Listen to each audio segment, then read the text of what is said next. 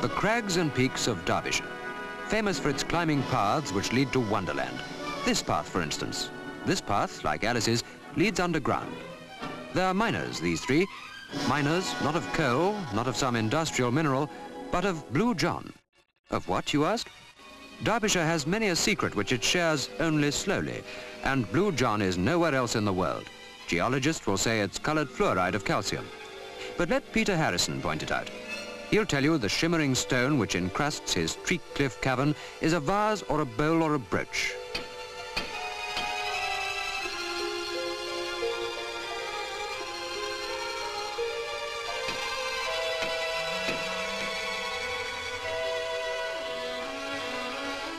The origin of the name bleu-jaune is obscure. They say, because it's patterned with seams of yellow, that it's a local translation of the French bleu-jaune. Bleu-jaune or bleu-jaune, its Derbyshire home is 80,000 years old. It's been mined, just like this, for a mere 200 years. Just like this, to the extent that it's always been a family business.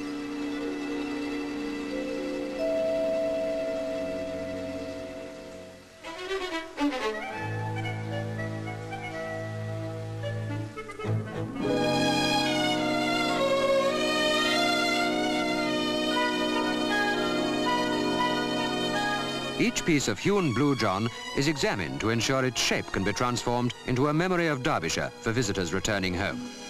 Even visitors like the Roman legions of old, whose Emperor Nero paid an enormous sum for a bleu-jaune vase. This one's worth £1,000.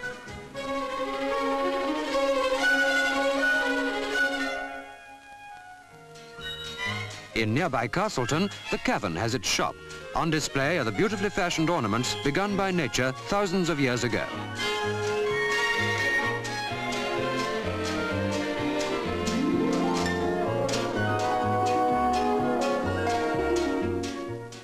Begun by nature, but finished by the Harrisons. Here, Peter's making a tiny bowl. Too tiny, you think? Think again. Such is the rarity of fine bleu-jaune that this penny-sized piece will be worth £5.